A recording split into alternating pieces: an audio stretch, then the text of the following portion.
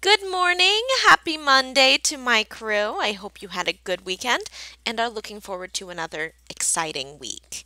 This week we've got a lot to look forward to.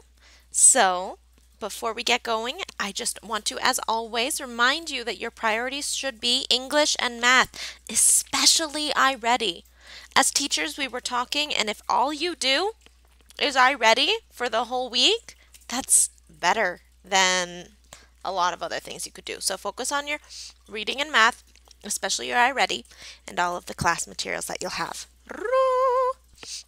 Now let's get going and hear the rest of your specific assignments for the week. All right, seventh graders. So to start with math, you will, as I said, need to make sure you're doing your 45 minutes of iReady. Additionally, you'll want to do Ready Math instruction pages 182 to 187 and Ready Math practice pages 195 to 198. Not too many pages at all. That's really easy to get done. Make sure that you're going to your homework helps every day, 10:30 to 11:15 if you need them, and that you're using the resources in your Google Classroom. For ELA, you also need to do your iReady minutes. Get those done, 45 minutes. And there's going to be a book hangout with Miss Harris on Tuesday from 11:30 to 12:30. This is when you can ask any questions that she can answer. You'll be listening along. Miss Harris will be reading the book as chosen by some of your classmates. Heck, where the bad kids go. So log in and follow along. Now, for writing this week, you are going to be writing a story. It can be fiction or it can be nonfiction. The most important part is that you use some of the vocabulary words that you find in your Google Classroom.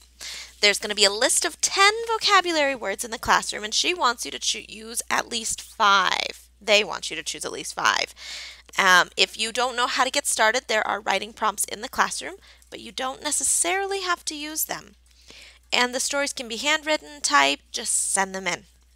For science, this week you're going to choose a disease to research that affects different systems and organs in your bodies. There's some options that she's suggesting, such as cardiovascular disease, celiac disease, asthma, or you can come up with your own disease. And yes, you could even study the coronavirus. That one might be a little tricky since we're still learning a lot about it, but that's what we're all doing. So you can be part of the scientists of the world right now. And find all of the specific directions in your Google Classroom, as well as some fun Earth Day activities. I love Earth Day. It's one of my favorite holidays, so check those out. For social studies, you are going to visit a virtual museum. There's a lot that Mr. Stanley has included in as options, both in the email and in your Google Classroom, such as the British Museum, the Smithsonian, the Louvre, and the Natural Women's History Museum. If you do the Louvre, I would love to hear your thoughts, okay? You'll need to go to at least one exhibit and write a minimum of 3 sentences. He gives a lot of examples, such as what was the exhibit? What year was it made? Why was it interesting? Why was it important? So have fun. The museums online are really cool. Spend some time exploring. For PE, continue to stay healthy. Make sure you're doing your hour of up daily or 45 minutes a week. Just get out there, get active. I'm trying to do it too. If you can't go outside, do things inside. Just stay healthy, stay active, especially since we're all cooped up. For art this week, you're starting a new project. After you do your daily sketchbook, you're going to be doing something called different distance drawing. I want you to go outside with paper, your sketchbook, pencil, what have you, and you're going to draw a total of 6 things. 2 things that you can draw very close, like a flower or a leaf. 2 things that you can draw from a medium distance, like a house or a tree. And 2 things that you can only draw from very far away, like the mountains or the clouds. I want you to try drawing it as accurately as possible. And then I want you to write 2 sentences about the differences you notice in each type of drawing. That's 2 sentences, not 6. I just want to know what types are easier, what details are good to copy, things like that. And I'm also going to have in your Google Classroom an optional science experiment for you to try where you can make your own watercolors.